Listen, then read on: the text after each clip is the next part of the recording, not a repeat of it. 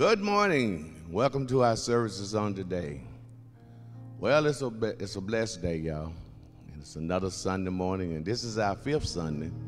So this is our Unity Sunday. So I want to encourage all of you to make sure that you like us, make sure you share, and make sure you let others know that we are on the air at this moment live. And encourage them to stay tuned throughout the service because we got a very special announcement at the end of these services today. Hallelujah. Father, we bless you this morning and we praise you for your faithfulness. Thank you for your loving kindness and tender mercy. Thank you that you always cause us to triumph in Christ Jesus. And we decree and declare that this is the day that you have made. We will rejoice and be glad in it. As we enter into your gates, we enter there with thanksgiving, and we bless your name. Thank you for your faithfulness. Thank you for watching over us last night. Thank you for waking us up this morning. Thank you for our health and our strength. Thank you that we have authority over the devil, and no demon power can hinder or stop us in any form or any fashion. We give you praise this morning as we take authority over the enemy right now in the name of Jesus, and we declare that Jesus is Lord over these services, that every ear is anointed to hear and every tongue is anointed to speak forth as the oracles of God. We thank you, Lord God, as Pastor preaches today, he will preach with the fire of God, with the anointing of God, and the words of God will have a free course in this place. And Father, we just thank you and we bless you.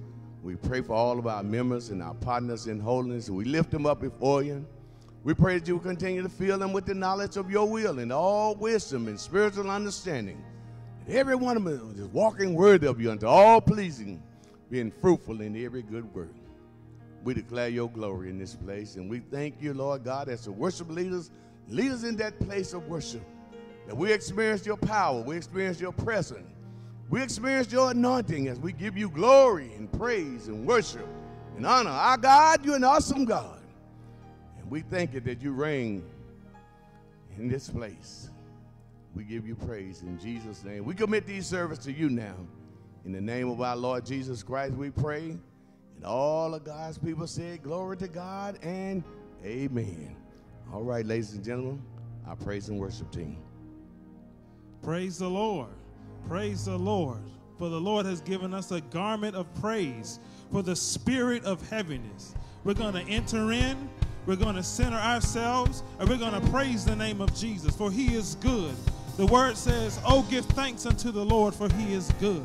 For his mercy endureth forever. His mercy endureth forever. Hallelujah. He is good. No matter what's going on, he's good. You are good. Hallelujah. You are good. You are good.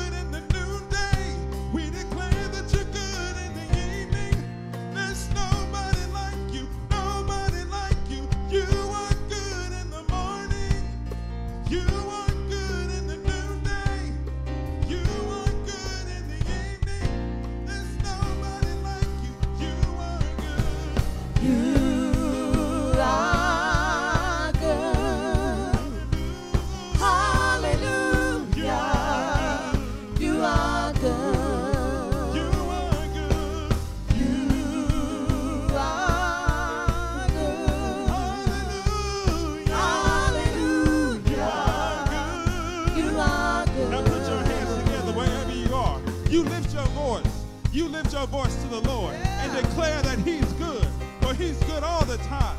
And all the time the Lord is good. He's given us a garment of praise for the spirit of heaviness. So lift up your hands, lift up your voice, and give him the worship and the praise he deserves. For the Lord is good, and his mercy endureth forever. Oh, you are good. You are good. Hallelujah. Hallelujah. You are good. You are good. You are good. You are good. You are good. Hallelujah.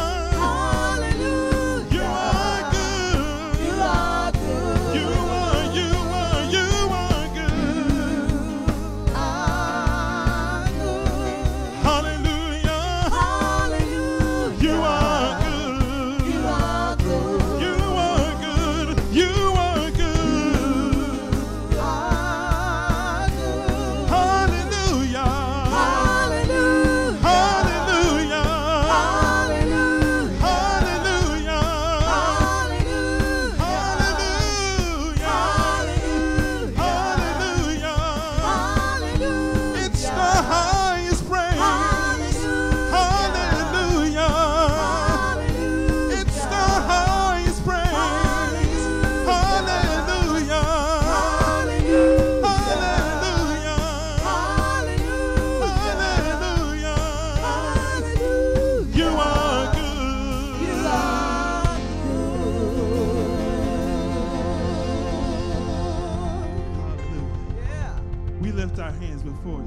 You are good. With everything that's going on in our lives and in the world, the enemy comes to put a spirit of heaviness upon us. But Lord God, we thank you that you've given us a garment of praise for the spirit of heaviness. We thank you that we can enter into the Holy of Holies, that in your presence there's fullness of joy. And at your right hand there are pleasures forevermore. So we take advantage of that and we enter in right now. We declare you to be good. No matter what's going on, we declare you to be good. For you are good all the time. And all the time you're good, you're good, you're good, you're good. You're a good, good Father. That's who you are. That's who you are. That's who you are. And I'm loved by you. It's who I am. It's who I am. It's who I am. You're a good, good Father. It's who you are. It's who you are. It's who you are, and I'm loved by you. It's who I am. That's who I am. It's who I am. Who I am. It's who I am. You're a good, good Father. It's who you are. It's who you are. It's who you are, and I'm loved by you. It's who I am. It's who I am. It's who I am. And you're perfect in all of your ways. You're perfect in all of your ways. You're perfect in all of your ways to us. Sing that with me. You are perfect in all of your ways. You're perfect in all of your ways. You're perfect in all of your ways to us. You are perfect in all of your ways. Love your ways. You're perfect in all. You're perfect in all of your ways. You're perfect in all of your ways.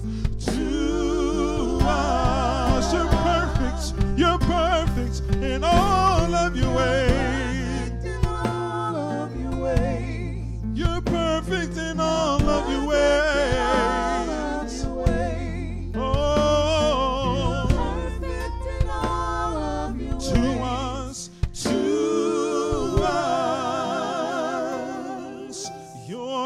good, good Father. It's who you are. It's who you are. It's who you are. And I'm loved by you. It's who I am. It's who I am. It's who I am. You're a good, good Father. It's who you are. It's who you are. It's who you are. And I'm loved by you. It's who I am. It's who I am. It's who I am. It's who I am. It's who I am. Lord, you are good. You've been so good. Lord, you are good. You've been better than good. I can't praise you enough. I owe you my life. I can't praise you enough. Even if I tried, for you've been so good to me. Let's declare his goodness. Lord, you are good. You've been so good. Lord, you've been good. You've been better than good. I can't praise you enough. I owe you my life.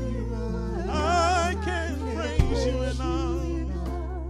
Even if I tried, for you've been so good. So good. You've been so good. So good. You've been. We declare your goodness right now. You've been so good. You are so good. You are so good. You are so good. You are so good. You are so good. You are so good. You've been so good. So good to me.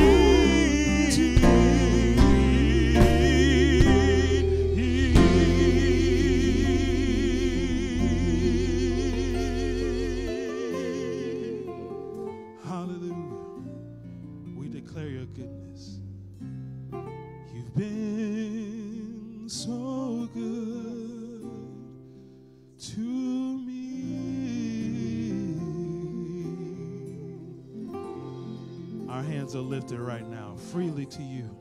You're a good God. You're a good Father. Abba, Father. You are good. You're so good to us, Lord God. We thank you.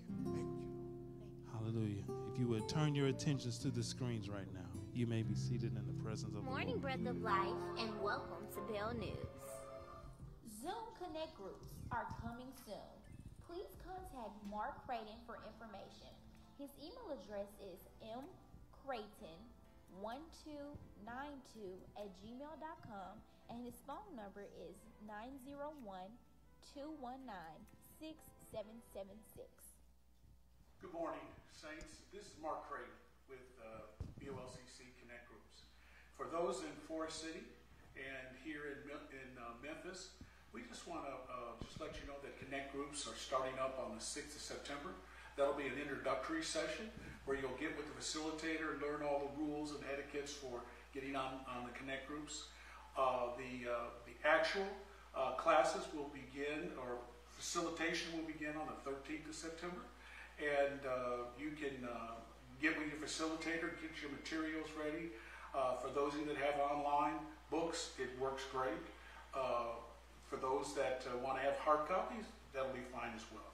But anyway, if you need help on Zoom, you can click on the link that has my name there, and you can get help. But I'll give you my phone number where you can text me, 901-219-6776. You can also see Cameron Johnson as well. He's there as well to help with getting you to Zoom. But it's going to be a great time. Let's all do it. It's new technology. We can do it from home and make it work well. Thank you very much, Saints.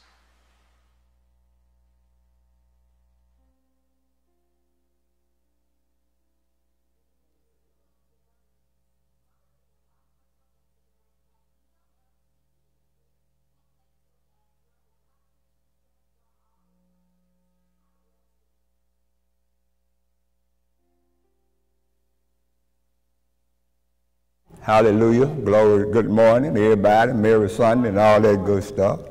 Glad to be with you today. We're going to have a good time in the things of God.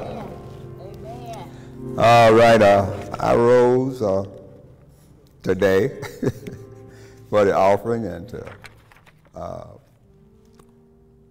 y'all know it's offering time. Praise the Lord. Amen. Glory to God.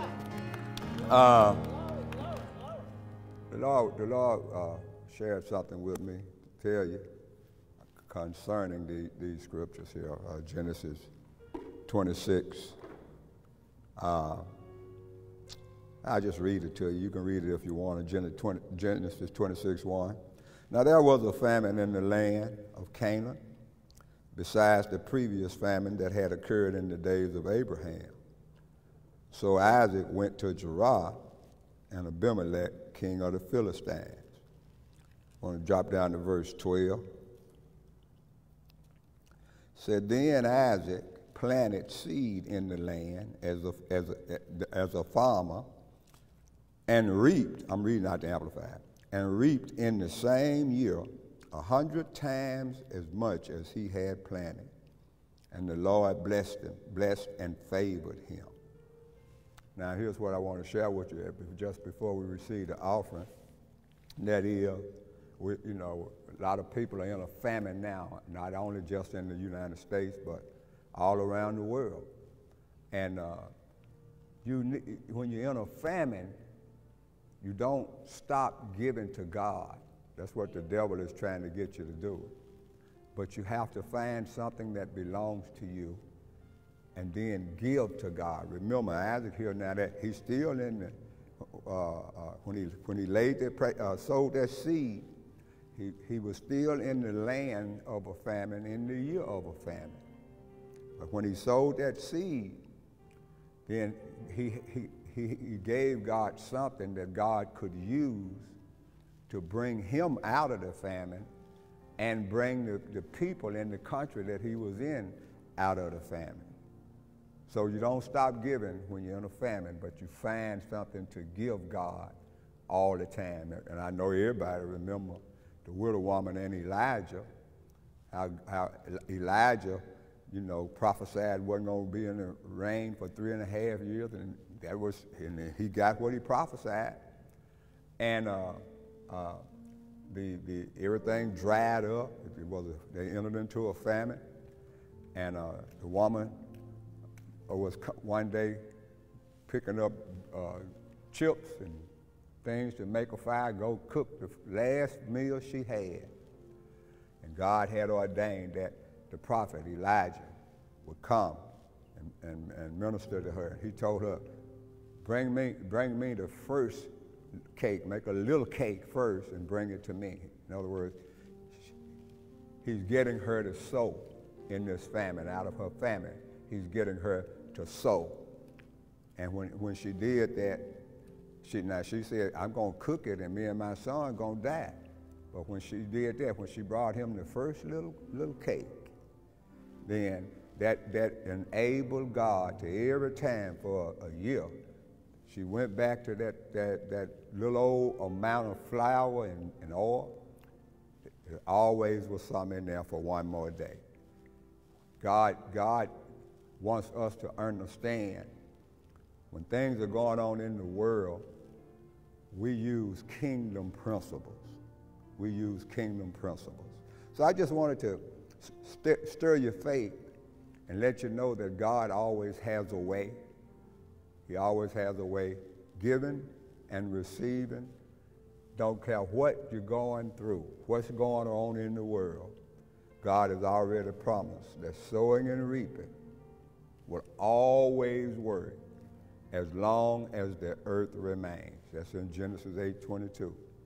As long as the night comes and the day comes, the winter comes and the summer comes, God says, whenever you sow a seed, harvest comes. Amen. Hallelujah. Praise God. So let's get ready to give our offerings and tithes now. All your information for you to get it done will be on the screen right now. Right now it's up there. You can give by text. You can text the number there, give to 865-325-4913. And you can get that done real quick. If you're on our streaming network, you can click on that givings icon and it will prompt you as to how to sow your seed. And the scripture I just shared with you, make sure you got them turning in your heart as you plant that seed and put it and give it to today. Have that in your heart. See, have that faith, believe in God. And God can keep you going forth, not missing a meal in a famine. Amen. Praise God. Father, in the name of Jesus, I pray for everybody today as they sow their seed. As they sow sparingly, they reap sparingly. As they sow bountifully, they reap bountifully. The key word, Father, we realize is sow. Sow what's according to what's in our hearts. The Bible said that you love a cheerful giver. So we refuse to not be full of cheer and joy as we bring these tithes and offerings. Whatever may be going on around us, Lord, you are still good. And we sow this seed into the kingdom today, knowing that you have made a promise that harvest will come, and you are not a man that you should lie. So we thank you now as we stand on faith in the words that we have heard until we receive the corresponding harvest in Jesus' name. And all the people said, wherever you are, hallelujah, amen. Praise God. All right, thank God for it. God is good all the time.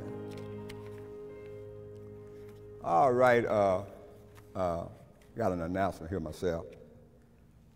Some of you have been asking me and then asking other folk, can you come sit in the sanctuary while we're down here recording and being, well, we live. Well, we're down here on Sunday morning. Now just think about that, what you're asking me to do. If we let you do it, next Sunday it'll be 2 or 3 more. Then the next time, see, just be patient. Be patient. Bible said, let patience have its perfect work. God knows what's going on. God knows what you're in. And let the word of God do it. The same thing. The word of God, the praise and worship and praise with the praise and worship singer, sow and reap and wait on God. Amen. All of us want to be back where everything is just like it used to be. But it's not that time yet. The time will come. The time will come. And I just wanted to exhort you. We want to see you. You want to see us. But we don't want to give the enemy any play. And if you do it, then I can't be picking and have favorites and all that kind of stuff. So let's just do it like we're doing until we hear from the Lord. Amen. Not fussing, just encouraging you to not get out ahead of being patient. Let it have its perfect work. God is doing something in our lives, and it'll be a mature, that's what that word perfect means, mature. It'll be a mature thing that he does that will be a blessing to all of us if we hold on to his promises in the word of God. Amen. So always know that we are thinking of you, we love you, and I just want to be, let everybody be able to do the same thing. We got something planned for you real soon that'll put us together it won't put us where we can touch and, just squeeze folk necks, but it'll put you together. You'll be hearing about it real soon. Amen. Praise God. So I just want to let you know, don't get mad at me, get glad because I'm helping you to not push us out before the time. Amen. That's all I'll say about that today. Now, let's hear from our music ministry again, and we'll come back with the word.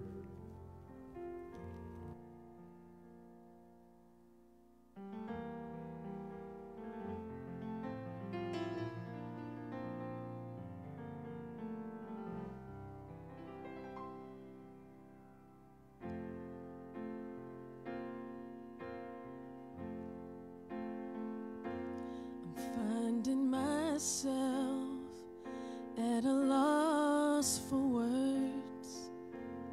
And the funny thing is, it's okay. The last thing I need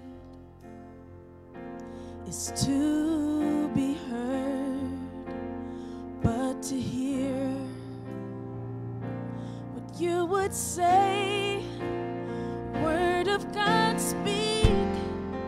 Would you pour down like rain, washing my eyes to see your majesty, to be still and know that you're in this place. I want to stay and rest in your holiness. Word of God, speak.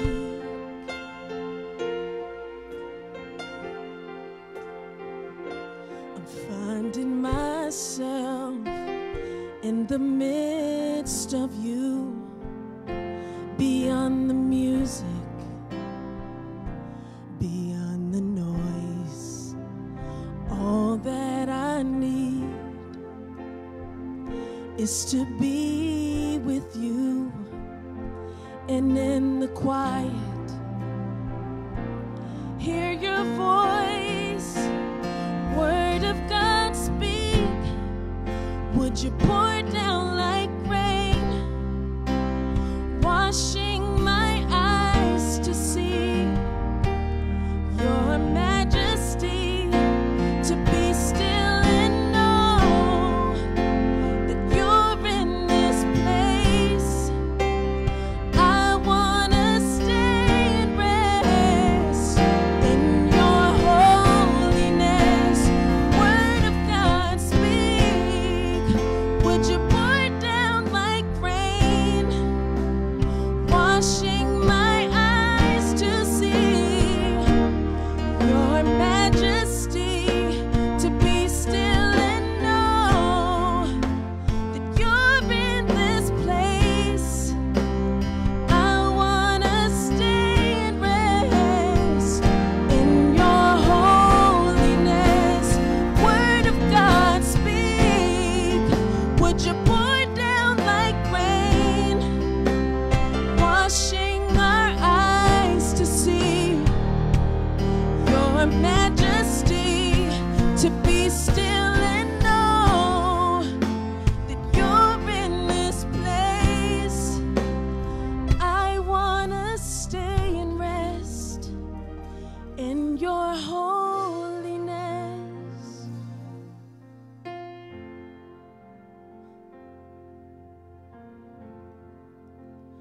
Word of God, speak.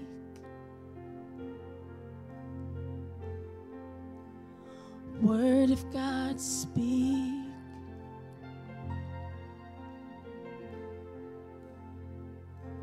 I'm finding myself at a loss for words. And the funny thing is, it's okay. Hallelujah. Lord, our hearts are open to you. We give you full permission to have your way in our hearts and in our lives. We thank you for the word that's about to go forth, oh Lord God. We thank you for your Holy Spirit just having his way in our hearts and in our lives. We're open to you. Hallelujah. Jesus, we want to hear from you. Hallelujah. Amen. Glory to God.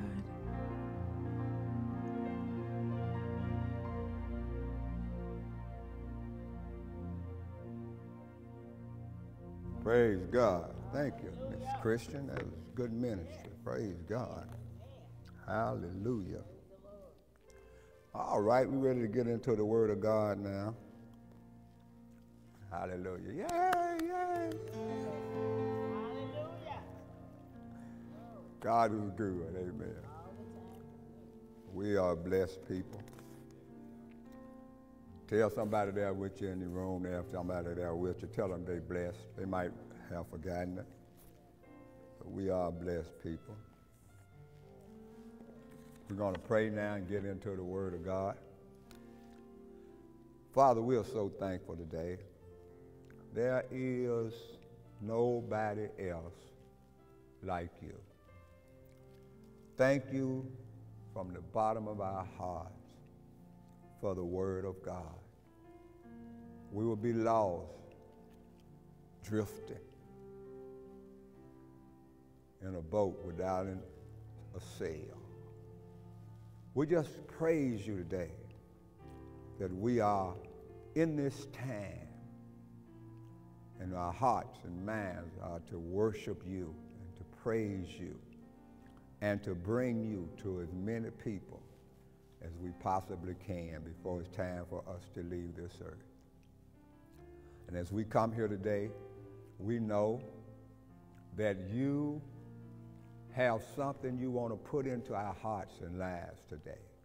So we open our hearts, we open our minds to receive whatever it is you pouring out into our lives today. We know it's good. We know that it will bring spirit life to us so that we can share it with others. We refuse to be distracted, but we choose to be attentive with our whole hearts to feed on your word today. To this end, Father, I pray that you'll use this vessel in its entirety, spirit, soul, and body, to bless your people with the word of God today. We'll forever be thankful, forever be grateful. In the name of Jesus, we ask it and believe we receive it done. And all the people said, amen. Oh, praise, we heard that all around the world here. Praise God. We still are dealing with holiness and truth must be in the church. It's just getting more and more inside of me. It's just growing more and more. Think about it. If the church doesn't radiate holiness and truth, where are people going to find it? Nowhere else to find it but from the church. And when I say church, I'm not just talking about the body, although I am talking about that, as an undergird. But I'm talking about we as people. We are the church. And we have to think back, that when Jesus comes for us, he's not taking any buildings away. He's coming for people. He's coming for us. And we got to start living like that. Our mind focused on who we are, what our purpose is, and who we have to glorify. We have a God to glorify. Amen. And there's nothing like a holy life grounded in truth that can give people light and life. So that's what we're about, amen? And Paul was writing here to the Apostle Paul, writing to the bishop or pastor, whatever you like, shepherd. He's writing to him, telling him that holiness and truth must. And Paul said, if I tarry, if I can't get to you quick, I'm writing this letter so you'll know that holiness and truth must. That's a big word, must. See, you'll know how to handle yourself, and it must be in the church. Praise God. So then he says in Hebrews 12:14 to be holy, because Hebrews 12:14 says follow peace with all men and holiness, without which no man, don't care what your position is, without holiness in your life, no man shall see God. Now, a lot of people have taken that to mean no man will go to heaven. I don't know if it means that or not, really. I'm talking about seeing God. It says no man shall see God. A lot of folk don't like to think about it, but I hold that a person can get to heaven and not see God. They won't be prepared to see God. God sent Jesus down for a purpose. Why didn't God come down himself? Why didn't he come down in his spirit, in his glow, and in his consuming fire? Why didn't he come down himself? No, he sent Jesus in a human body so that Jesus could feel the infirmities of man. That Jesus is man. He is a man, as much man as he is God. 1 Timothy tells us that, amen, that there's one who is making, there's one in heaven that's advocating for us, and that is the man Christ Jesus, amen. So understand that a holy life causes us to be able to be in the presence of God. If you're not going after holiness, the Bible just says you won't see him, and we want everybody to see God. Amen. So we're moving on today. We want to turn in our Bibles today to 1 Samuel 7 and 3. 1 Samuel 7 and 3.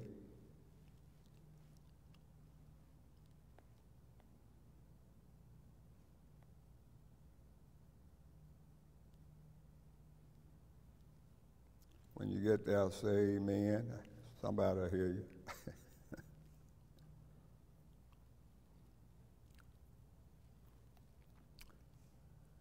When you get there, say amen. We're going to start here at verse 3. Now, what we're doing now is finding out that we need holiness and truth in the church so that people can walk in health and abundance. If holiness and truth is not there,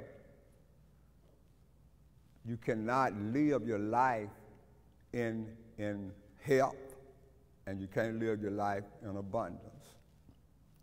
You might work on one of those areas and get to a good degree of health. But there are some things that the devil will come at you with that only the Word of God can help you, especially when man runs out in his ability to help you. I've gone through that where men ran out and said they couldn't treat me, couldn't cure. And I was so glad that I had the Word of God. I had the truth. And see, there's a lot of truths in the world, but the truth you can only find in the Word of God. Jesus, as he was praying to God right before he left earth, the night before he left earth, he said, sanctify them through thy truth. Thy word is truth. See, thy word is truth. The Word of God is truth. Now, there are a lot of truths, facts in the earth, but the truth you don't get to until you get to God, till you get to the Word of God. Amen. And that's what we are after. And if we will, as the body of Christ, endeavor to live that way, to live holy according to the truth. And you can't live holy without the truth. Get a hold of that. So just studying the Word of God to know how to live, and then being willing to go ahead and live by what you read and find out from God's Word. It's just a big difference from reading it and knowing it versus getting into it and living by it. It's a big difference there. There's a whole lot of folk can quote Scripture, but it's not too many that have made this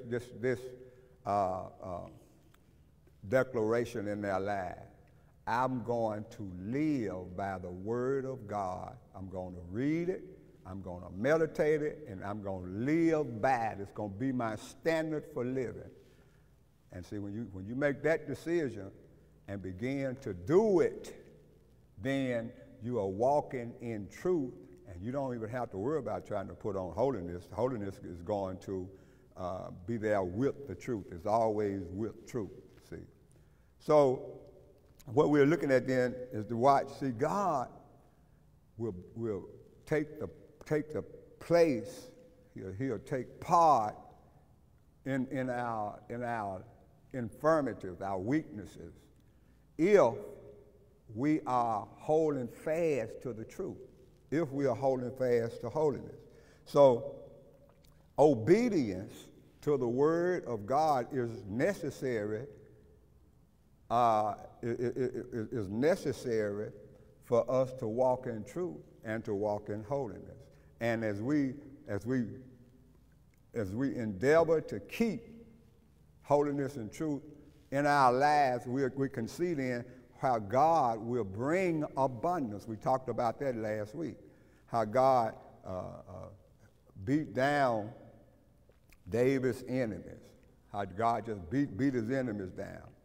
We talked about how marvelous and how abundantly God made Solomon's life, who was David's son, made Solomon's life because Solomon was committed to God's truth and God's living God's way. All of that young part of his life, when he got old, he made some mistakes. I think he made a few mistakes there because he was old and didn't have nothing to do. He was, people used to say an out of mind is what? The devil's workshop. And we ought to always make sure, when you think it's nothing to do, that's the time you get up, feed on the word of God, meditate in the word of God, and you'll find out how much it was to do. See? So if you're not just always doing something, purpose to do something, you are, how can I say it? You are a candidate for the enemy to pick your mind and lead you down the wrong track. But as long as he was young and had all that vitality and was carrying out the purpose for which he was in the earth, building that temple and building his house, God was so pleased with him. And God first fell in love with Solomon when God asked Solomon, tell me what you want. Ask me what is it you want me to do for you? And Solomon said, I want you to give me wisdom and understanding so I can minister to your people. He said, go out and come in. He's really talking about being a blessing to them so that he doesn't lead them astray. And God just almost melted when he said that. God said, because you have asked me this, you have asked this of me, I'm going to give you wisdom and understanding, but I'm also going to make you the richest man in the world and the richest man and the wisest man in the world. And God did that. And from that day forward, God was constantly growing him to where anything that he searched out, God would give him understanding in it. Anything that he wanted to find out, God would give him understanding with it. And people come from miles around to receive it. Now today, we're looking at 1 Samuel 7, 3 and 4. I want you to see that how that obedience, living by truth and holiness. See, if you live truthful and holy, you're going to be obedient. That's what you're being obedient. And how it brings abundance into anybody's life. Verse 3 says, and Samuel spake unto all those of Israel, saying, if ye do return unto the Lord with all your hearts. Now see, Israel has been away from God for a while here now. For a while. And that's another good thing about God. I don't care how deep you've gone into sin. It doesn't matter how long you've been into sin. If you turn with your heart, if you turn with your heart to God, God will hear. He'll hear and he'll answer your prayer. He'll hear and he'll heal. He begin to heal the things that beset you, whatever it is. When you with your heart, I don't care what you've been, so don't ever let somebody tell you that you're so bad, you're such a big sinner that God can't help you and God doesn't want you. That's a lie. It's a lie from hell. God says whenever you turn, so you can't fake God, you can't fool him, but whenever you turn, God said, let's read on.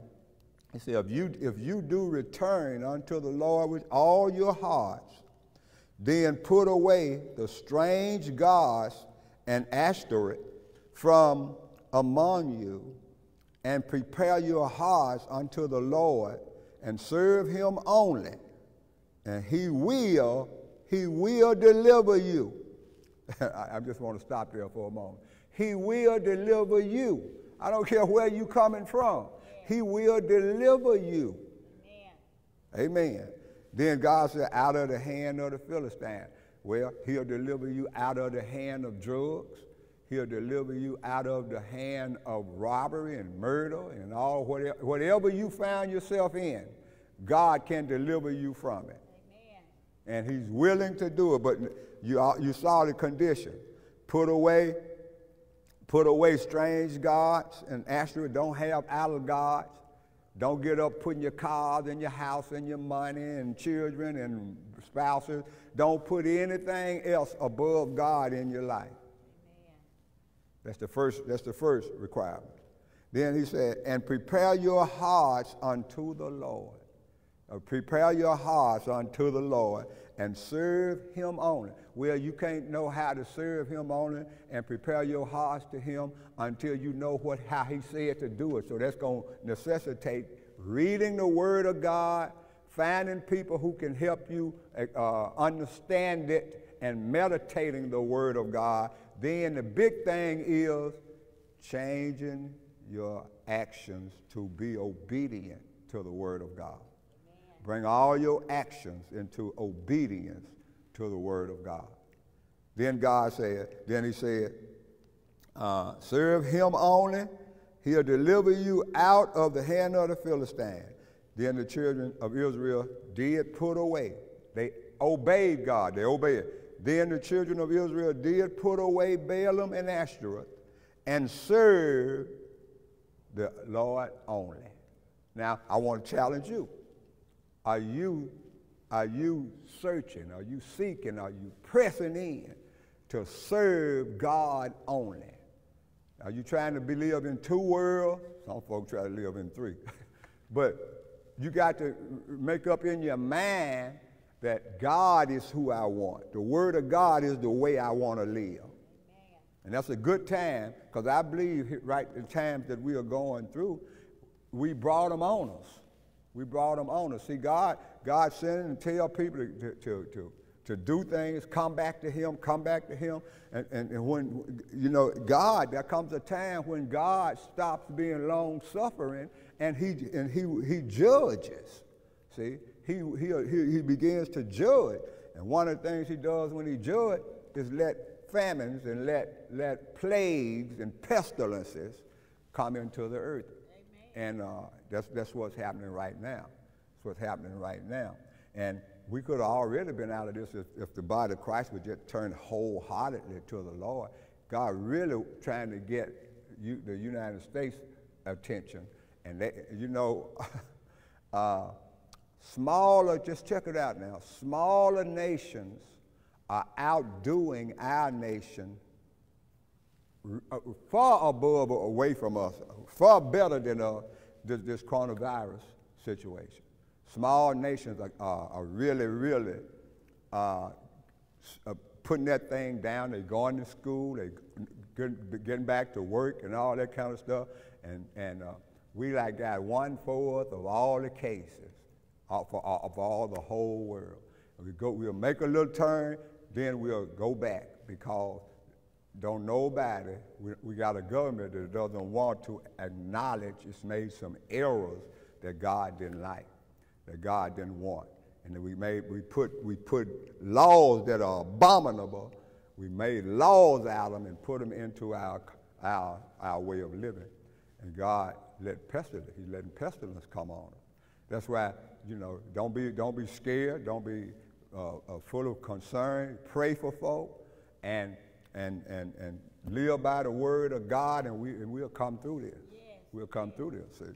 But we got to be letting people know that God wants repentance. Yes. If we repent, we got to turn our hearts. We got to change our heart, and we got to give God our hearts only. Yes. I remember most of y'all can remember. You know, when I was a real young boy, it was so different. It was so different. There were certain things you couldn't get. If you wanted to sin, it was hard to get your hand on sin. I mean, especially on a Sunday. It was hard to get your hand. You couldn't even buy beer. You don't even think about buying in illegal whiskey. Now, folk would make their own White Lightning and stuff, but don't even think about it, buying things like that, see. But, and so our hearts, see, God raised the nation up, and we got to keep our hearts on God. Yes. And God will do some things for us now. Look at it. Let's drop down to verse 10. See, they turned and they began to obey God. Watch what happened. And as Samuel was offering up the burnt offering, let me make sure I want to go to 10, yeah. The burnt offering, the Philistines drew near to battle against Israel, but the Lord did what? Thundered. The Lord thundered. And with a great thunder on that day upon the Philistines. Now, I want to read the definition of that word thunder right there. I got to get to another Bible to do it though. That's 1 Samuel, isn't it? Help me. 1 Samuel 7 and 1 Samuel 7 and verse 10. Yeah. Here's the meaning. 1 Samuel, I went to the 10th chapter, 1 Samuel 7, verse 10. It's worth waiting. Thundered. This is what it means. It's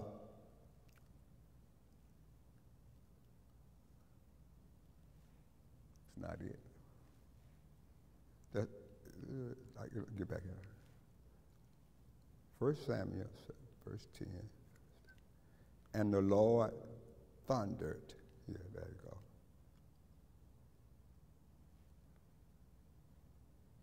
To make, yeah, here it is.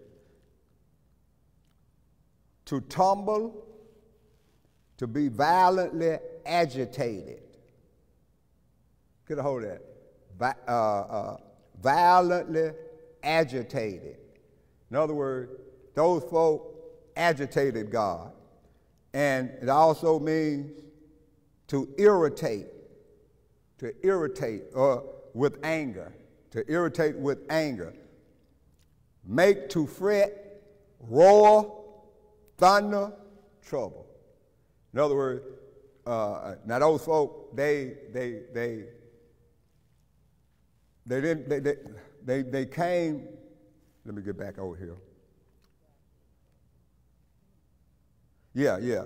God thundered on them because they were trying to destroy Israel, and Israel had repented. Yes, Israel had brought their hearts back to God, and when the Philistines came down at them at that time, God got irritated. God took the battle. He thundered. He shouted. It's almost like speaking out of heaven. You know, in the New Testament, God spoke out, and people said it thundered. People said it thundered, but God was talking, and they couldn't hear it. And, you know, the old folks say, when the thunder and the lightning, God is working. I don't know how much that's going on, but this time it was true. He thundered with a great, now why? A great thunder. It's kind of like God screaming and hollering. And on that day, he did that up on the Philistine and discomfited them. And they were smitten before Israel. So when they turned their heart back to God, God fought the battle. God fought the battle. Amen. So if you don't have holiness and truth, that battle never would have been won if they hadn't turned back to obedience to God. The Philistines would keep on defeating them in every battle, but when their hearts, see, it wasn't a matter of their weaponry, it was a matter of their conditioning with God. And God has no respect of persons. Now, he goes on to say, and the men of Israel went out of Mizpah and pursued the Philistines and smote them until they came unto Bethka. So Israel won the battle because of turning, and filling their heart with God. The attitude, their turning, their obedience caused God to fight the battle for them. And that's the way God wants to do it for us. But our hearts have to be toward God. Now look at 2 Chronicles 14:2.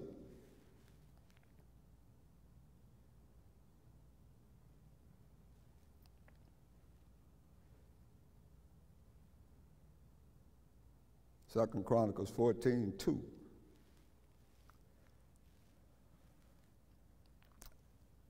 I'm going to read verse 2 to 6 here. And Asa did that which was good and right in the eyes of the Lord his God. Underline, he did good and right in God's eyes. For he took away the altars of the strange gods and the high places, and break down the images, and cut down the groves. Now think about it. He's working hard. Hard work is going into this. He's getting the things that are in his life that God that he couldn't serve God with. He's getting these things out of his life, and that requires action. See, people want God to just be magic and come do everything. But you got to work yourself on getting stuff out your life that God doesn't like, that God tells us not to get involved with. So they began to work at getting things right with God. Verse 4, and commanded Judah to seek the Lord God of their fathers and to do what? Do the law and the commandment, or in other words, turn to the word and keep the word of God. Also, he took away out of all the cities of Judah the high places and the images. This king, see, he's doing that. He's making this his subject come to God. The kingdom, and the kingdom was quiet before him. The kingdom was quiet before him, and he built fenced cities in Judah. For the land had rest, and he had no war in those years, because the Lord had what? Given him rest. The Lord took all of the striving out of Asa's life when Asa went through the actions of getting his heart right with God, obeying God, and then God fought his battles. And he'll fight our battles too if we do what he said. Now look, drop down to verse 9. Drop down to verse 9. And there came against them, after he whooped the Philistine, because they had turned their heart to God, and there came out against them Zerah the Ethiopian, with an host of 1,000 of 1,000,000. Real quickly, 1,000,000 is 1 million. 1 million people coming out to fight against little bitty Israel. Remember, God said he chose Israel not because they were large, but there was a few of them. They were small in size. Not in size, but in number, rather. And so here, where did I stop at? 1,000,000. And then 1,300,000 and came unto Marisha. Then Asa went out against him, and they set their battle in array in the valley of Zephatah, and big word. And Asa cried unto the Lord his God, and said, Lord, it is nothing with thee to help, whether with many or with them that have no power. Help us, O Lord our God, for we rest on thee. They got a relationship with God, and the war is coming out, and they are so outnumbered, just tons of folk coming out to kill them. And they knew how to pray. And where did I stop here at? 11. The Lord our God let not prevail. Wait a minute, let me go back. And in thy name we will go against this multitude, O Lord. Thou art our God, let not man prevail against thee. So the Lord did what? Smote the Egyptians before Asa, before Judah, and the Ethiopians fled. So the Lord smote them, they fled, and Asa and the people were with him. The people that were with him pursued them unto Gerar, and the Ethiopians were overthrown that they could not recover themselves. Watch this now. For they were destroyed before the Lord and before his host, and they carried away very much spoil. Asa making one decision. That decision was he going to give God his whole heart, and he did the work. He did the work. He did all of what it takes to get sin out your life. He took away all the things that he had made out of God, caused all the people to take away the thing that they had made out of God. And because that happened, God began to take away all of his enemies and beat them down and take their stuff. Think about it. As the Ethiopians, you know, I have to, you know, them brothers and sisters and things, them Ethiopians right there.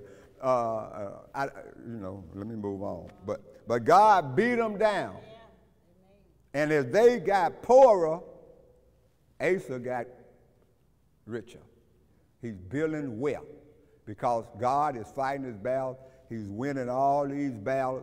And as you win the battle, you get the loot. Yes. You get the bounty as you win the battle. And notice what he goes on to say. And they smote all the cities round about Gerar, for the fear of the Lord came upon them, and they spoiled all the cities, for there was exceeding much spoil in them. Now notice what he's saying.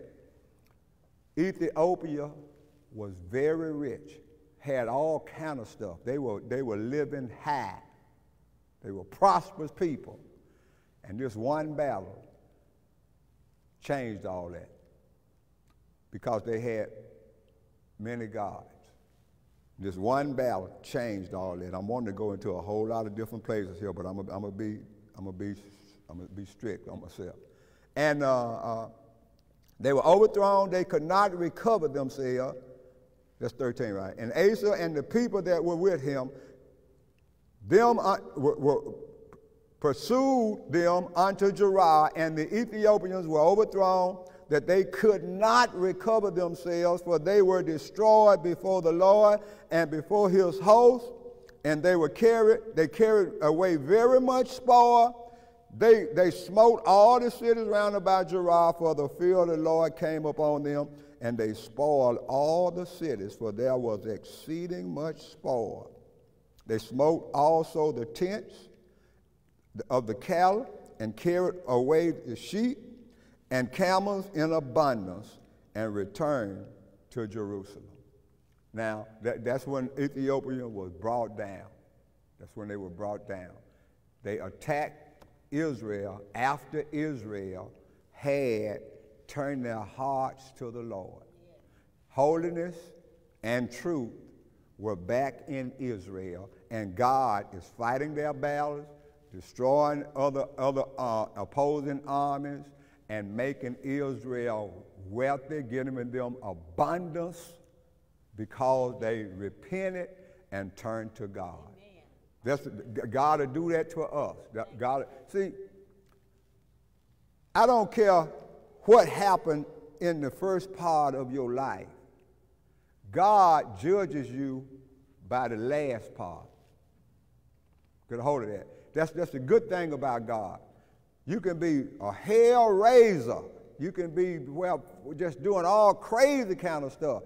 But when you turn your heart to God, if you turn your heart to God, with all of your heart you come to God, God can start raising you up. God can deal with you right from where you are. Amen. It doesn't matter with him, right from where you are. By the same token, if you be living right with God, doing everything right with God, and you change your heart and take your heart away from God and start you being the hell raiser, at the end, God gonna judge you by that end. Amen. So you can walk away from God. Take your heart away from God, and God gonna judge you. And I don't really know what's gonna happen with you, but I know God says, I think it's in Ezekiel said, he's dealing with the last part of that life, and we better stay with God if we're with him, and we better get with God if we're not. Amen. I want to get through the end of this today. Turn now to so we see them having obedience, and they're getting abundance. Look at 2 Chronicles 14:9. That's where we are. That's what we're dealing with. Yeah, we read that. I just read that. Look at 2 Chronicles 31:20.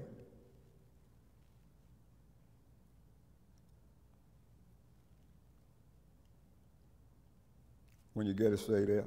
Say, man, I'm just reading right here. And thus did Hezekiah. You ought to read Hezekiah's life out of the Chronicles. Boy, it's some heavy stuff. And thus did Hezekiah throughout all Judah, and wrought that which was good and right and truth before the Lord his God. Good, right, and truth before the Lord his God. And in every work that he began in the service of the house of God, and in the law, and in the commandments, to seek his God, he did it with what? All his heart. And what happened? He prospered. He prospered.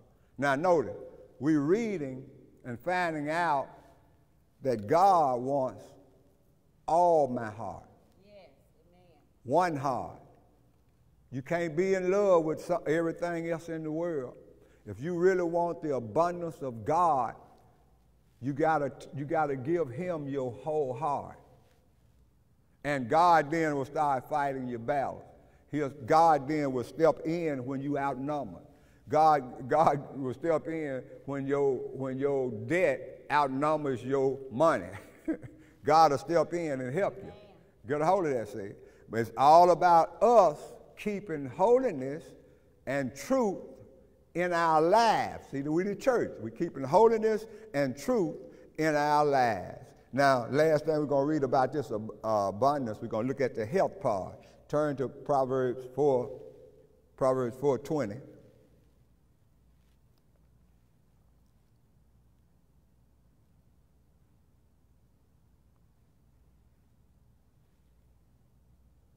It says, my son, attend to my words. Even if you can quote these scriptures, I want you to read them. Put your eyes on them. My son, attend to my words. Incline your ear, thine ear. You got to do this. You bring your attention to my words. Incline your eyes. You put your your ear. You incline your ear unto my sayings. Still talking about words. Sayings. You say words. Let them words and saying not depart from your eyes. So you meditate them inside, your spiritual eye, with your spiritual eye. Keep them in the midst of thine heart. That heart is playing at work again in it, see. For they are life unto those that what? Find them. What? Find what? Those words, those sayings. We got to find them. Where are we going to find them? In the Word of God. We got to find these words so we can obey these words. For they are life unto those that find them, and health to all their flesh. The Word of God can bring health to every part of your body. The things that the doctors and the nurses and all these folks, the specialists, the things that they can't deal with, they don't know about yet. The Word of God knows about your whole body. Knows every part in there. And as we get into that Word of God, he said these words, what verse? 22. For they are life unto those that find them, and what? Health to all their flesh. Huh? Get a hold of that. Get a hold of that. Health to all their flesh. So God wants to make us healthy.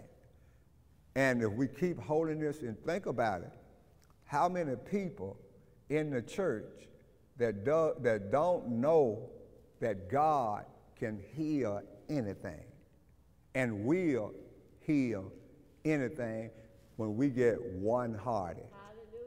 One-hearted. So don't ever say God wouldn't do this for me, and he wouldn't do that, and this doesn't work, and that doesn't work. No. You need to get one-hearted.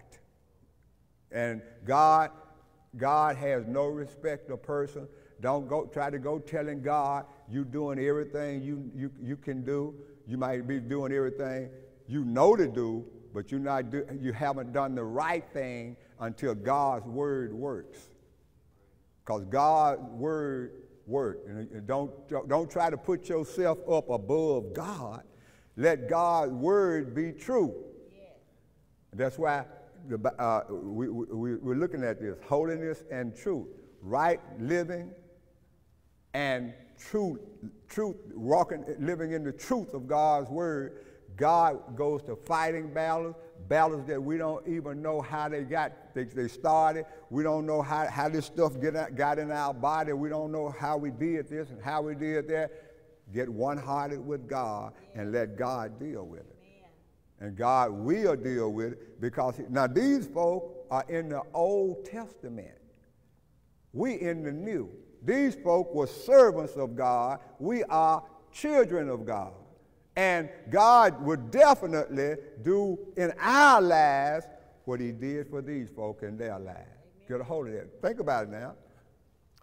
God is thundering and beating down their enemy, and you're going to tell me he won't do that for us? And the good part about it is God has already done it for us. That's the good part. These folk had to get God to do it. We just got to receive what he already did.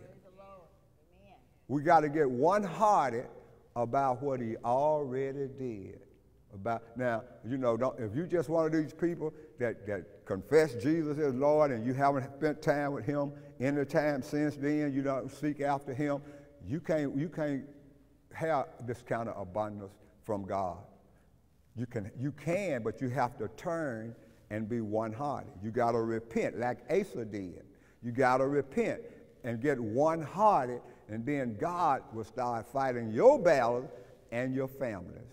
And your family, see, but you gotta be the leader of your family and start doing the work to get the house back one-hearted. God wants to fight your battle. God wants us to be blessed. God wants us to be the light in the world. He wants us to be the salt of the world. God wants us to be shining as kings and priests in this world, leading people and showing people how to come unto God. That's what he wants for your life. That's what he wants for my life.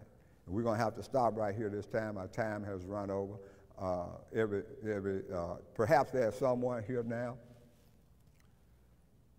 that you have not received Jesus Christ as your Lord. You are missing such great help. You are missing the things that God wants you to do. You're missing the things that God wants to bless you with. You're missing all of God's purpose for your life. And if you haven't made Jesus Christ your Lord, that means you haven't come to God yet. But God will take you whenever you come. Any Christian anywhere can have the anointing to bring you to God. Any Christian can lead a person to God. I'm ministering to you right now, so I want to lead you to God. If you haven't received him and you want to receive him right now, I just want you to bow your head and follow me in this prayer that I'm going to pray for you. Father God, I come to you just as I am. I believe that Jesus Christ died for my sin. I also believe that Jesus Christ was raised from the dead for my justification. Jesus, come into my heart.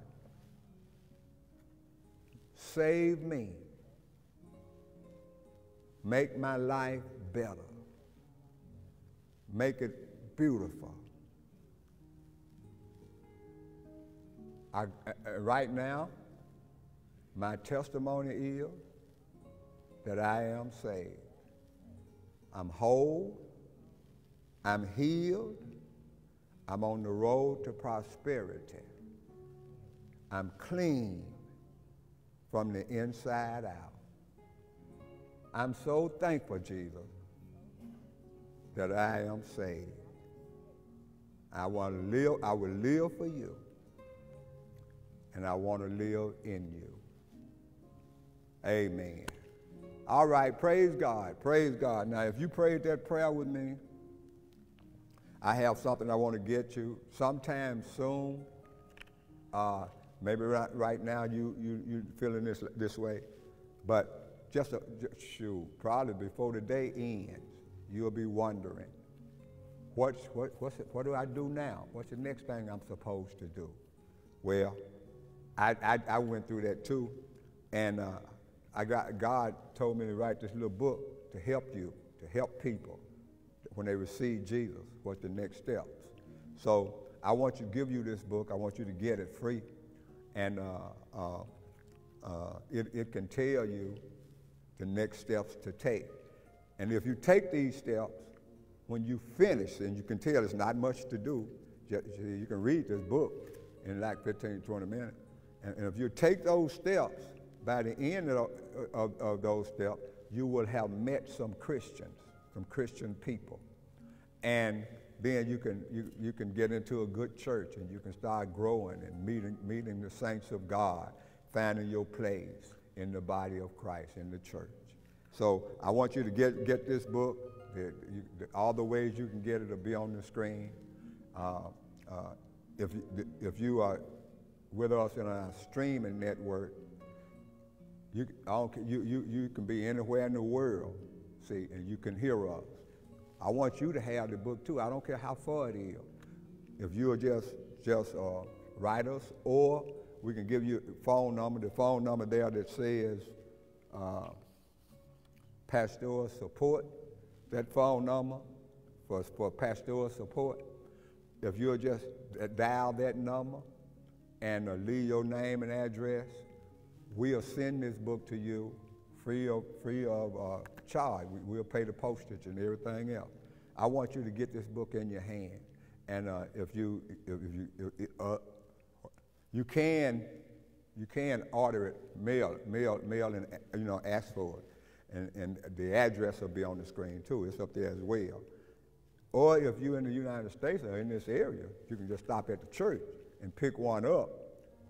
Just tell the person, I prayed that prayer with Pastor Holloway, and even if you don't know my name, just say, I prayed that prayer with the pastor, and he said I could have the book, and I stopped by to pick it up. That's any day between 9 a.m.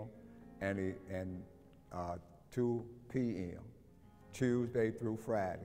Any day that week, like that, Tuesday through Friday. You can stop and pick up your copy of the book. I really want you to have it because I know how I stumbled over things because I didn't know what to do next. I didn't know all the things I should have done next. And you don't have to go through that, amen. So we thank God for you. Welcome to the kingdom. That's what the name of this book is, Welcome to the Kingdom. So you are in the kingdom of God now, if you prayed that prayer with me, and you are also in the family of God, if you prayed that prayer with me. And we just want to welcome you now into the family. Hallelujah. All right.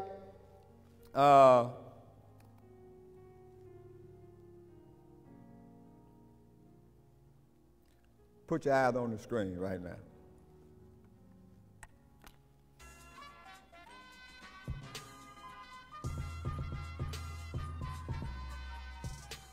Good morning, Brother Life family, and those who may be tuning in for the very first time. Welcome to the Virtual Bible Bowl with your game show host, Minister Malik Johnson. Give it up for our, give it up, y'all, give it up. Yeah, leave the comment section, the clap emojis, leave them all below in the comment section, all right? And today, we have 4 amazing students who will be participating in this year's Bible Bowl. We have here Mr. Chase James, we got Mr. Scott Jones here, Mr. Donald Chisholm Jr., and Mr. Gabe Higginbottom. We are excited to have these young men, do some Bible trivia and just see what they know concerning these Bible stories, amen. And again, every summer we do something, rather it might be the Proverbs summer read or the Bible summary, whatever the case may be. We want to make sure that, especially throughout the summer, that they are getting the word and the word is staying in front of them at all times. Amen. So with that said, we're about to get straight into it, all right? So first and foremost, this is not a competition, but an exhibition. You all are all winners already. Y'all can give yourselves a hand for that. Yeah, you are already winners. Amen. So here's how the rounds will follow. There we go. Round 1, show your multiple choice corresponding letter. Y'all got that? All right. Round 2, it's the same as round 1, but for the fill in the blank questions, simply raise your hands to answer. All right. And for round 3, since you won't need those letters, raise your hand and you all will be mic'd up to answer the questions. All right. And don't forget, you only have 10 seconds to answer each question. Y'all got that? Y'all got that? Y'all understand that? Because I'm quizzing y'all too, amen? I'm quizzing everybody that's watching. Praise God. So, with that said, let's get into round 1. All right, are y'all ready, gentlemen? Here we go. Y'all ready? Y'all good? Let's do this. Question number 1. What happened to Lot's wife when she turned around to see the city raining brimstone from fire from heaven? Is it A, got caught on fire? Is it B, melted? Is it C, became a pillar of salt? Or is it D, ran back to the city? Let me see what y'all got. Okay, hold up. Now show the audience there. All righty. Everyone seems to have C, and the answer is C. She became a pillar of salt. Great job, y'all. Okay. I see y'all getting warmed up. Good stuff, y'all. I love it. Next question. This is based on Moses and the Passover. The Lord will pass through your house in Egypt as long as you had what on your lintel and side posts on your door? Is it A, balloons and decorations, which don't sound too bad? Is it B, crosses? Is it C, blood from a blemish-free lamb? Or is it D, graffiti? All right, time. Okay, y'all might not need much time. Okay. Now, all right, show the audience. As soon as you show me, show the audience. All right. Everyone seems to have C, and the answer is C, blood from a blemish-free lamb. Great job, young men. I love it. Let's get on to the next question. Joseph at the time was how old? How old when he was feeding the flock with brethren? Was it A, 19, B, 28, C, 12, or D, 17? All right, I see y'all. Show the audience. Let me see. And don't be copying off anybody else now. Make sure it's your personal answer. Praise God. And all right, everyone seems to have 17. Let's confirm. Oh, yes, that is the answer. 17 years of age. Awesome. Praise the Lord. Y'all, okay, y'all seem to be doing pretty good right now. Okay, I got to get y'all tricked up a little bit. Let's see what we got. Next question. Pharaoh dreamed for exactly how long? Is it A, 6 months, B, 2 full years, C, almost 2 years, or D, 1 full year? The timer is on now, okay? Okay, uh-oh. What you got? Let me see. 2, 1. All right, show the audience. Okay. Everyone seems to be unanimous with B, and the answer is B, 2 full years. I see y'all, man. I love it. I love it. Let's get on to the next question. It says, what instrument was used during their march around Jericho?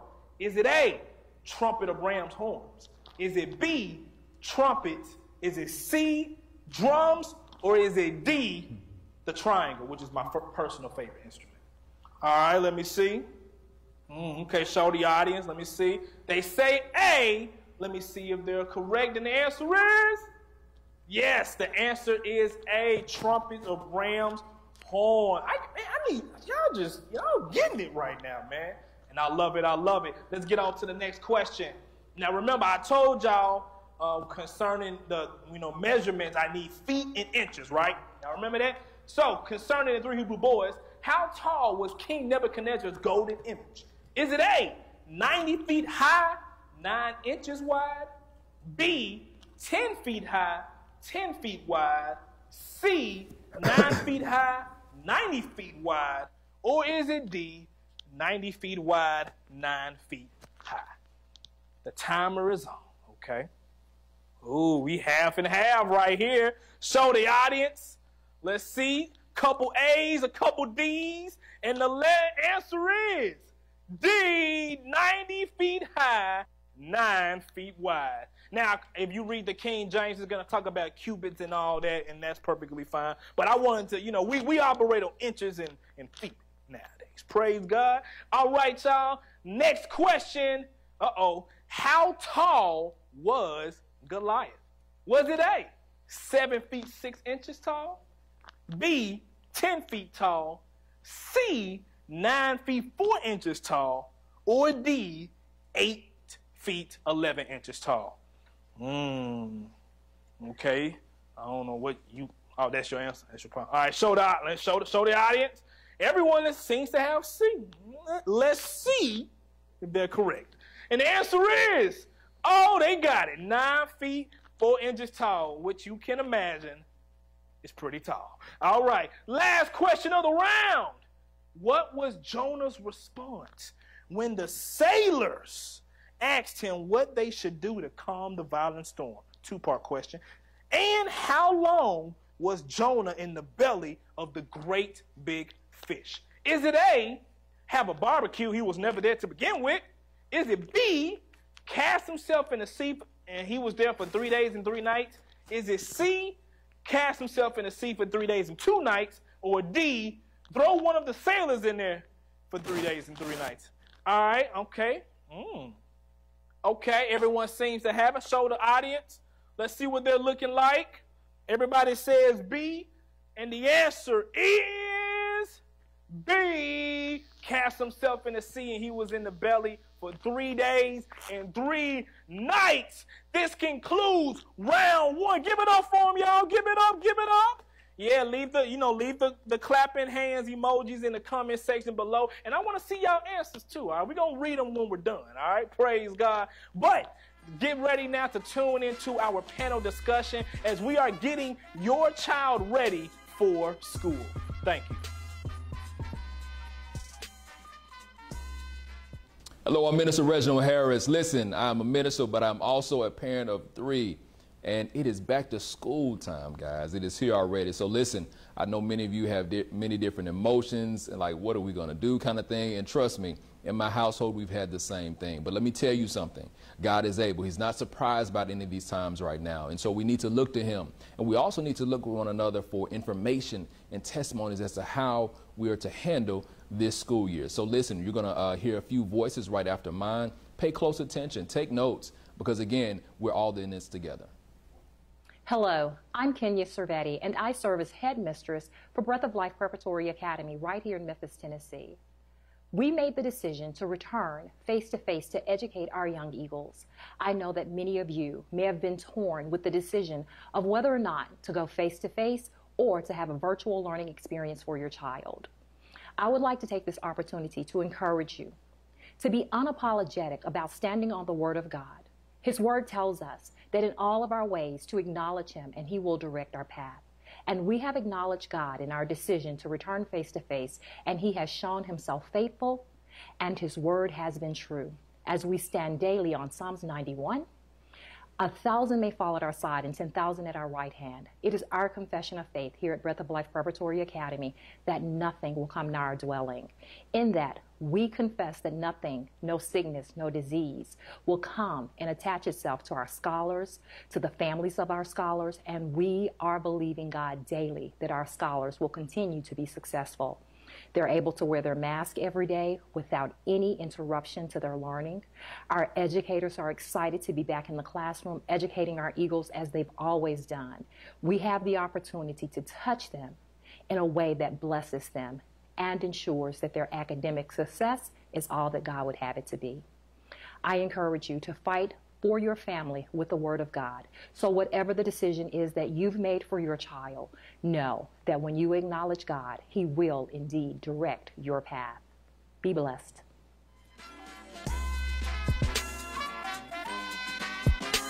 All right. We are back live and direct. Man, give it up again for everybody, man. I hope y'all are learning something so far with the panel discussion and everything in between, all right? So let's get ready now for our round 2 questions. Gentlemen, are y'all ready? All right, cool. You know, I can't see y'all mouth. Y'all got to give me the nod. Amen. Yeah, let me get them nods. Here we go, y'all. First question is, what was the name of the city God told Lot to escape to? Is it A, Memphis? Don't look at the screen. Is it A, Memphis, B, Sodom, C, Zoar, or D, Egypt? The time is on that. Time of time. All right, once you have it, show me. And then once you show me, show the screen. All right. Okay. All right, show the screen. Show the audience. Okay, we got what, 3 out of 4? Ooh, let's see, and the answer is C, Zoar. I was gonna throw one of y'all off with that question. Got y'all. All right, so here we go. Next question on the screen. Oh, was that me? I'm sorry. Next question on the screen. And in the first day there shall be an blank. And in the 7th day, there shall be a blank to you. This is fill in the blank. No multiple choice. Fill in the blank. Once you know it, yes, sir. Okay. All right. My main man DJ said Holy Convocation. I'm assuming for both, or maybe just one. For both? Okay. Let's see if he got it. And the answer is correct. Holy Convocation, and Holy Convocation to you. Great job, DJ. All right. Next question is, Joseph said he had another dream. He saw the sun, moon, and how many stars bowing to him? Is it A, 11, B, 10, C, 12, or D, millions?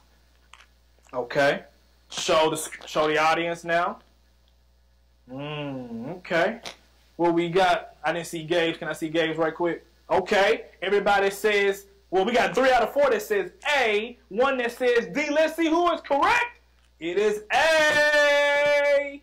The answer is 11. Great job, y'all. Okay, yeah, I'm starting to get some of y'all now. All right, next question. Who did Pharaoh go to first to try to interpret his dream? Is it A, another dreamer, B, magicians of Egypt, C, magicians of Atlantis, or D, Joseph? Okay. Turn them around. Oh, we 50-50, y'all. Yeah, you can turn it to them. We 50-50. We got 2 D's and 2 B's. All right, and the answer is B, magicians of Egypt. All right, y'all doing good, man. I see y'all. Next question. It says here, how many priests and how many trumpets of ram's horns were passed on before the Lord? Is it A, 7 and 7, B, 6 and 6, C, 5 and 7, or D, 1 and 2? Okay. Ooh, okay. Let's go. Turn them around. We got 3 A's and a C. Let's see who we got. The answer is A, 7 and 7. Again, I'm going to read y'all questions in the comment section. Make sure y'all getting this stuff right, all right? Praise God. All right, y'all, next question. King Nebuchadnezzar threw the 3 Hebrew boys in a fiery furnace. But after he threw them in, he soon saw how many inside total and who was that person or who were those people. Is it A, 6 and their girlfriends, B, 5, mom and dad, C, it was just them, or D, 4 and the Son of God? Ooh, we unanimous with this one. Y'all sure it ain't A? All right, turn it to the screen. They say D, and the answer is indeed 4, Son of God. Great job, y'all, man. Y'all getting these questions in, man. We're almost done with round 2, and it says here. Let me get to it. Why did David decide to not wear Saul's armor?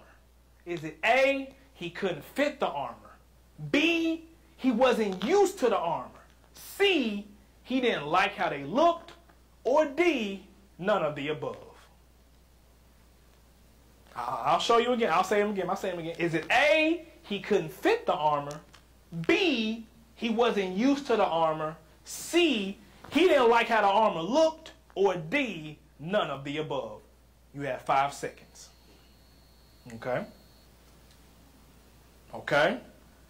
Which one you holding up, Scott? This one. All right.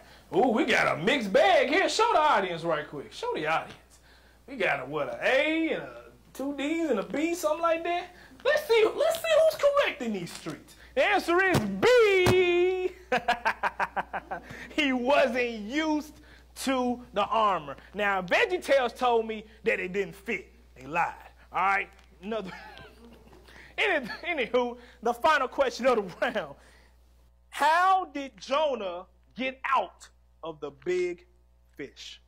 Is it A, he fought the fish, B, the Lord made a deal with the fish, C, he escaped, or D, the Lord spoke to the fish and vomited Jonah out to dry land? Okay. All right. Turn it to the audience. We got 3 out of 4 right here. Let's see what we got. And the answer is, I ain't gonna lie, I thought A too. But it is D. The Lord spoke to the fish and vomited Jonah out to dry land. Give it up for yourselves, y'all. This concludes round 2. Man, I hope y'all ready for this final round, because it's gonna get difficult. A little difficult now, all right? All right, praise God. Now, let's get back to the panel discussion concerning our students and this new school year and how to prepare. Thank you.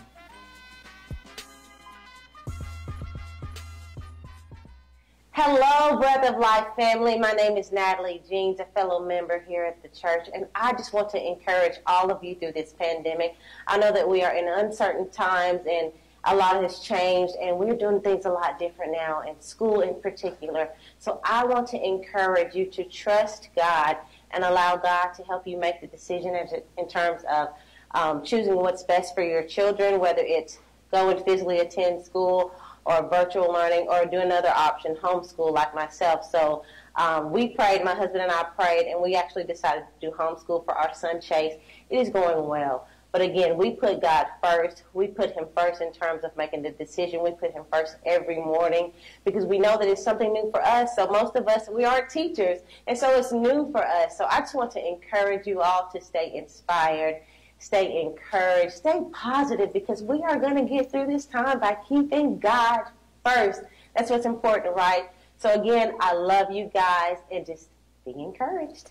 Family, those are some awesome testimonies. I know that I was blessed by them. And listen, one thing that I really took away from it is that we have to shift our focus. We live in a different world as Christians. We're in this world, but we're not of this world. And so we have God on our side. We cannot lean into our own understanding. We have to trust him every step of the way. And so we have wisdom with the counselors that we have from our friends and our family and our church members. But we have to lean on God for our specific plan. So that's why the Holy Spirit, acknowledging him right now, is so vitally important. And listen to me, make sure that your conversation matches your confession.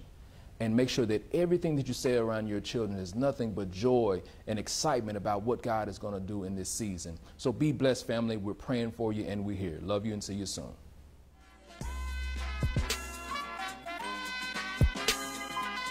All right. This is the final round. Hope y'all ready. Oh, it's serious now. Y'all thought it was a game show? It is, but it's serious now, all right? Serious stuff. As you see, the letters are gone. They have microphones in their hand, which means they got to know it. Ain't no guessing getting 25% right now. You got to know this now, all right? So we're going to ask these questions. When you know it, let me know. We go from there. Fair enough? Let's do this. First question. Behold, fill in the blank. Can I read it first? Oh, I thought you were done. Y'all ain't supposed to be looking at the screen. Y'all look at this. Anywho. All right. As I was saying. Behold, fill in the blank. Behold, now thy servant had found blank in thy sight, and thou hast magnified thy blank, which thou hast showed unto me in saving my life. And I cannot escape the mountain, lest some blank take me and I die. Genesis 19:19. All righty. Let me see what you have first. Go ahead and tell me, Mr. DJ.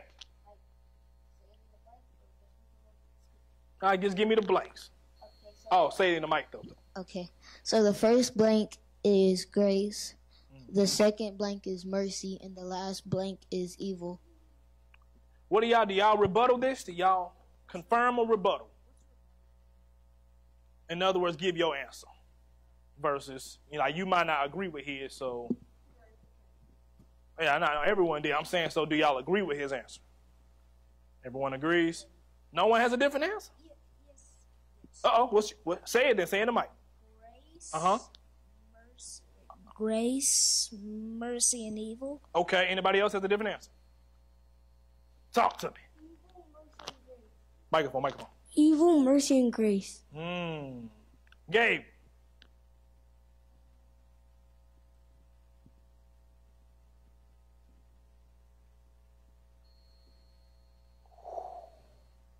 It's just first question, y'all. All right, and the answer is, let me see who's correct. Grace, mercy, and evil. Look at y'all. So I think two of y'all got that right? One of y'all? All right. The next question. Don't look at the screen. I'm going to tell y'all. Why was there a great cry in Egypt? Exodus 12:30. Mr. Gabe.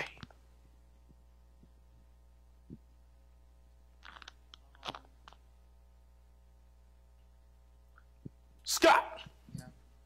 Because God killed all the firstborn in Egypt. DJ, you have a different answer, perhaps? There is not a house without someone dead. Do you have a different answer? All the firstborn Egyptian children had to die. Let's see what the... Oh, you have something else. I don't know if I said with or without, but... I don't know if I said with or without, but there is not a firstborn. No. There is not a house without someone dead. Okay. Well, let's see in a nutshell who gets it.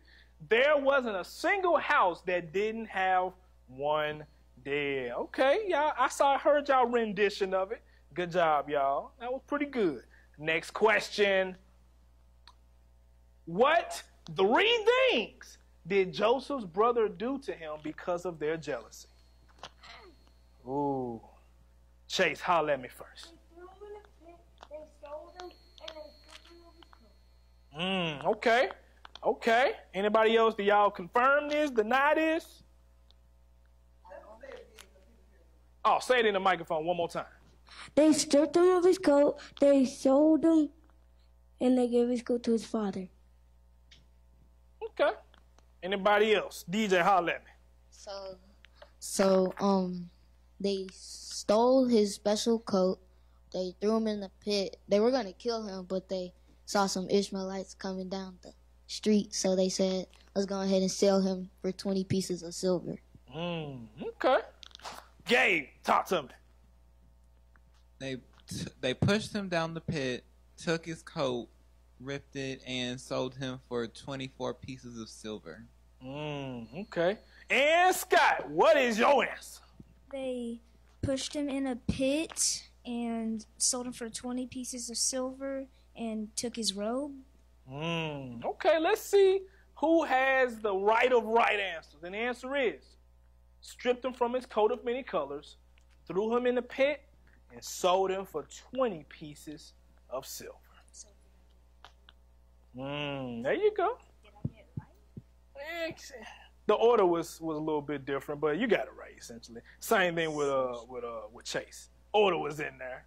So, life a little different, ain't it, when the multiple choice ain't there. All right, y'all. And again, I need to see y'all answers too, church. I need to see y'all answers in the comment section, all right? And the parents of these children don't be cheating, all right? Yeah. Praise God. Next question. Based on Joseph's interpretation of the king's dreams, what was the king needing to do so his people will not suffer? Genesis 41:35 through 36. DJ, talk to me. So store up food because for the next 7 years, famine was to come. Say it one more time in the microphone. Store up food because for the next 7 years, famine were to come upon. Okay. Gabe, talk to me. Store up grain, which was their food back then, and store up food because there was a great storm coming up upon them or something. Okay. Chase, let me hear your answer. Store this excess food for the 7 good years to prepare for the famine. Scott? They stored up food for the next 7 years because famine was about to come. Okay. Let's see what the answer is. They all still like it was in the ballpark. So let's see what we got. Store up food for 7 years of famine that will happen after the first 7 years of plenty. Good job, y'all. Look like y'all was studying. Out here studying like y'all love Jesus or something. Anyway, praise God. Let's get into it. Next question. How many times did they march around the city on the 7th day? And what command did Joshua give out afterwards? DJ. So they marched around 7 times, and Joshua said, he gave the command, shout, for the Lord has given you the city. Talk to me. March around the city 7 times, and Joshua gave out, shout, for the Lord has given you the city. Okay. Mr. Gabe, do you agree, disagree? I agree. Mr. Scott? I agree. Okay, we all out here agreeing. I wish we did that more in America. All right, and the answer is 7 times, and he commanded them to shout. Great job, gentlemen. Look at y'all. Look at y'all. We ain't done yet. Nope. Here we go. Next question. What did King Nebuchadnezzar decree? What did he decree based on Daniel 3:29? Oh, Mr. Scott, talk to me. There is no God but God. Okay. DJ? So every people that of the nation or language that spoke or did something against what the Hebrew boys' God said or his rules, they would be cut into pieces. Okay. Talk to me. That every nation and language that speak of the God of Meshach, Shadrach, and Abednego shall be cut in pieces, and their houses shall be made of dunghill. Okay. Do you agree, disagree? Talk to me.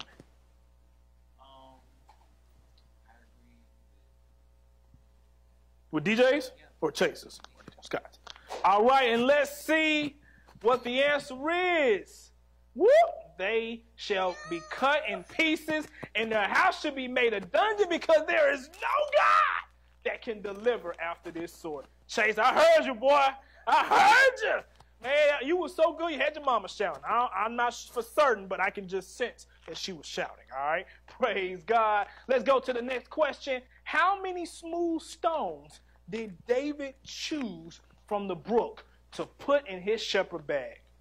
And where did David hit Goliath exactly that caused Goliath to 1 Samuel 17:40 and 49?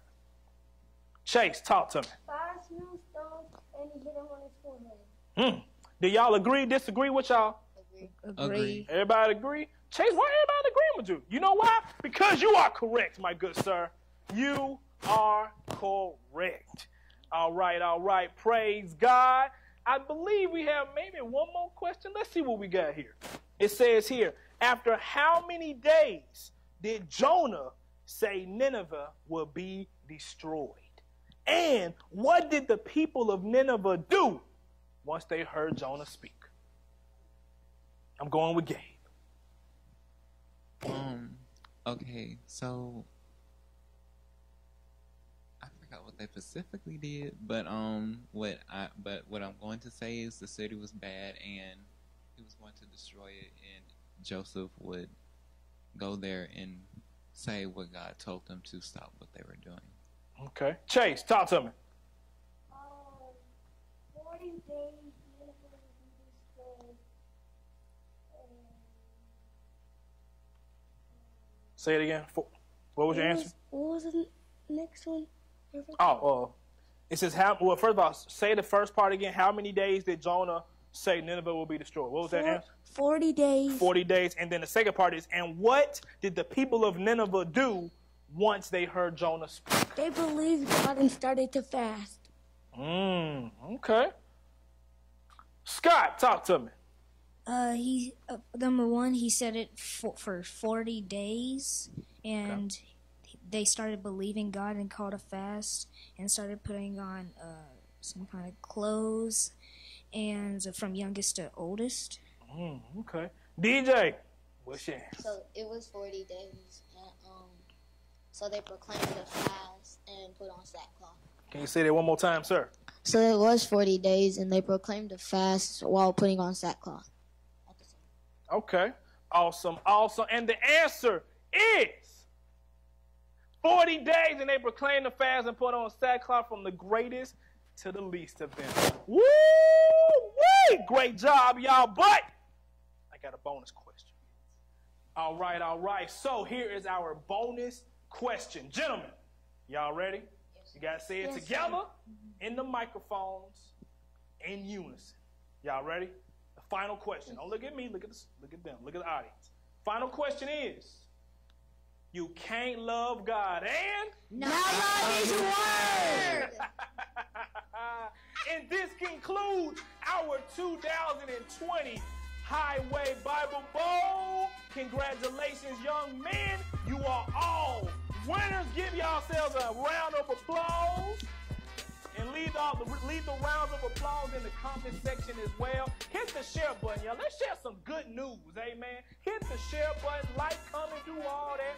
We thank you all so much for tuning in to this year's Highway Bible Bowl. Again, I am your game show host, Minister Malik Johnson. These are our guys, DJ, Scott, Chase, Dave. Again, we thank you all for tuning in, and y'all have a wonderful week in the name of Jesus. Christ bless.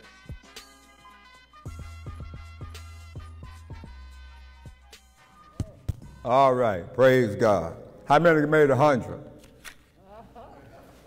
No hands, no hands. How many made 100? All right, we're getting ready to let you go. Thank you for being with us today. And when you see the children, kind of give them a big old, fist pump or something. They did well, amen. Praise God. Thank you, Malik. Tell Malik, thank you. We're ready to go. Praise God.